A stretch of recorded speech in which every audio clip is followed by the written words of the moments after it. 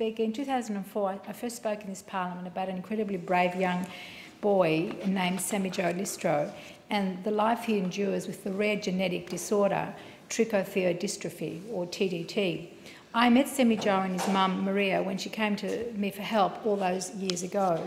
Sammy-Joe is now 28 years old, and thanks to the unwavering love and dedication of his mum, his supportive family and friends and community, and the fantastic care of our medical profession, he has exceeded, Deputy Speaker, all expectations. At 28, Sammy-Joe is the oldest living TDT sufferer in Australia, a phenomenal outcome, but one that comes with a new set of challenges for Sammy-Joe and his family.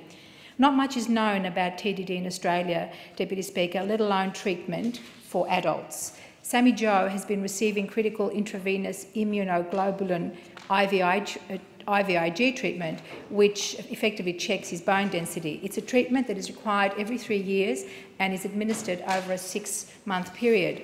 Now, although Sammy-Joe has received amazing support and care from the Austin Hospital, they cannot, unfortunately, provide IVIG treatment critical to treating the symptoms of Sammy-Joe's disease, as the blood bank has set criteria that Sammy-Joe, as an adult, doesn't fit and therefore doesn't qualify. The only way to get IVIG treatment is to pay for it or to travel overseas, and this, Deputy Speaker, is no longer a viable option for the Liistro family.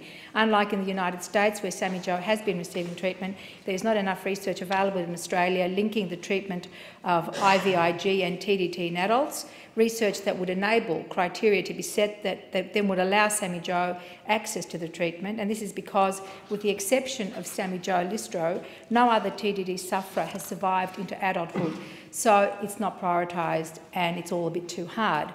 What Maria Liistro and her son Sammy-Joe ask is that the government put this treatment on the list of chronic diseases for young adults, as without it, Sammy-Joe will suffer insurmountably, and so will his family.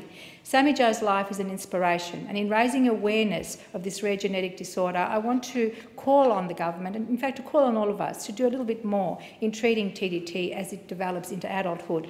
I want to end, Deputy Speaker, with some words from Maria Liistro. She's a great inspiration, and I quote, "Sammy-Joe is my pride and joy, my heart and soul, and my whole reason for living. He is truly a miracle child and a survivor, an inspiration to his family and friends. Like all parents, we want everything for our son, and thinking ahead about what the future may or may not hold makes me strengthen my determination to see that my child has every opportunity and experience he deserves." Deputy Speaker, raising awareness of this very important rare condition and this wonderful family, the Liistro family, I ask that we pay some attention to assisting the Sammy-Joe and his family. Thank you.